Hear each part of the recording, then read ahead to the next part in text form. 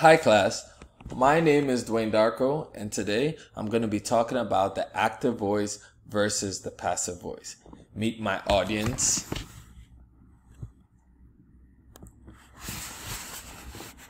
Alright, now let's get into it. The Purdue Owl defines using active voice as a sentence in which the verb of the sentence performs the action being expressed in the verb. An example is the boy slapped the girl. In this case, the subject, the boy, is performing the action of slapping the girl. The passive voice, on the other hand, has the subject acted upon by the verb. In other words, the subject receives the action the verb is expressing.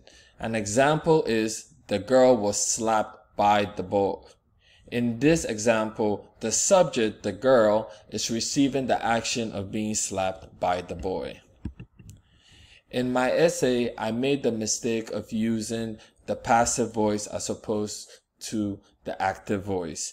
I read in the Purdue Owl that the passive voice is only used in writing mainly for scientific research. Some examples of the mistakes I made in my essay were as follows. The first one is, as you walk through the front door, you will be greeted by a large open plan living area. This is passive voice because the subject, which is you, is receiving the action of being greeted by a large open plan living area. What I should have wrote was, as soon as someone walks through the front door, a large open plan living area greets them. In this case, the subject is performing the action of greeting them.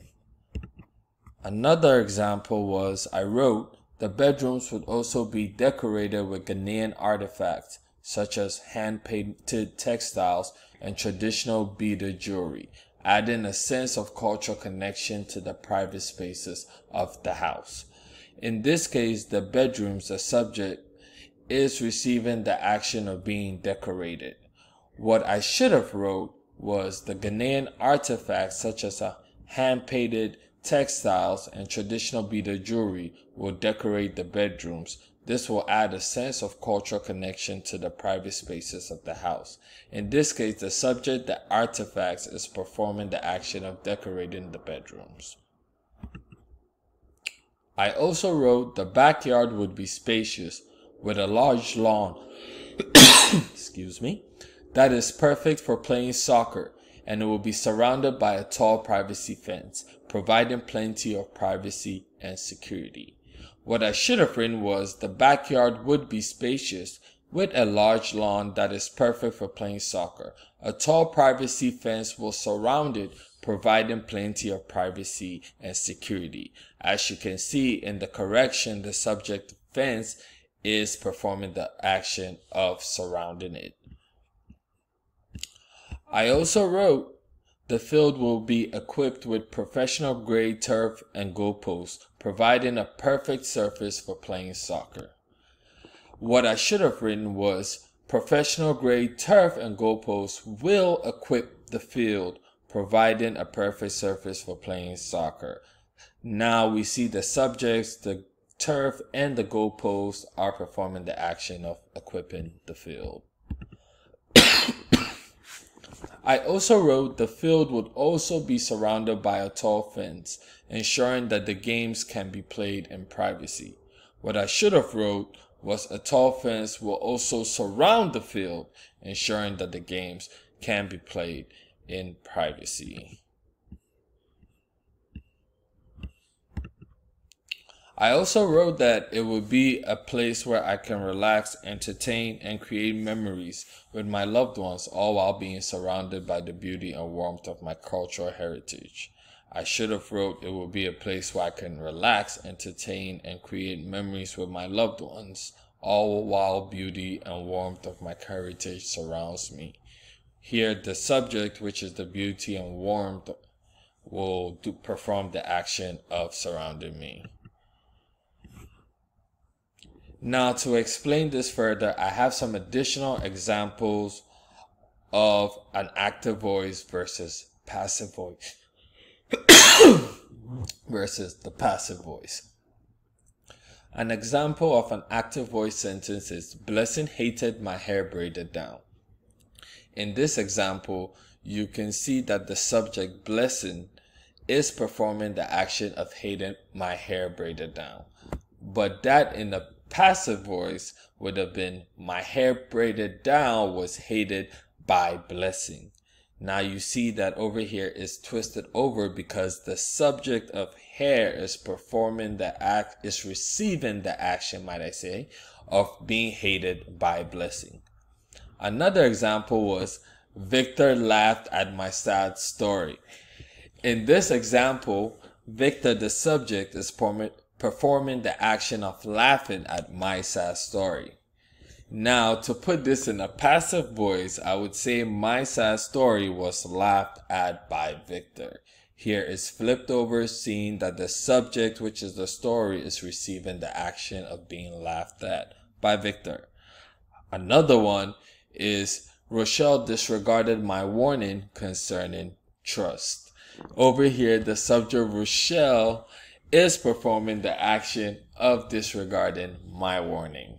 Now, to put this in a passive voice, I would say my warning concerning trust was disregarded by Rochelle. Here, the subject warning is receiving the action of being disregarded. It's quiz time. Now, my audience, you ready for question number 1? Yes. All right. Which of these is an example of an active voice? A. Jenny was overseen by a manager on her first day of work. B. Larry was hit by the defensive end on the last play. C. Jared does not eat chicken. Or D. Timeout was given to Linnell by the strict teacher. C. Jared does not eat chicken. That is correct. Jared does not eat chicken. This is an active voice because Jared, the subject, is performing the act of not eating chicken. Question number 2. Which of these is an example of a passive voice? A. Starbucks was shut down by the FDA. B. I absolutely wanted to go home. C. The Cat in the Hat is not funny. D. I can't believe Argentina won the World Cup. A. Starbucks was shut down by the FDA. That is correct. Starbucks was shut down by the FDA is a passive voice because the subject Starbucks is receiving the action of being shut down by the FDA. Third question. A passive voice is when the subject of the sentence performs the action being expressed in the verb. Is this true or false? False. That is correct. It is false because a passive voice, the subject receives the action being expressed in the verb. The next question. A passive voice is when the subject acted, let me take that again. A passive voice is when the subject is acted upon by the verb. Is this true or false? True. That is true. A passive voice is when the subject is acted upon by the verb. Also, my audience, I appreciate the participation. Now that you guys have engaged me, do you guys have any questions for me? No. All right. Thank you so much for your participation one more time. And I hope you enjoyed my presentation on the active voice versus the passive voice. Thank you guys.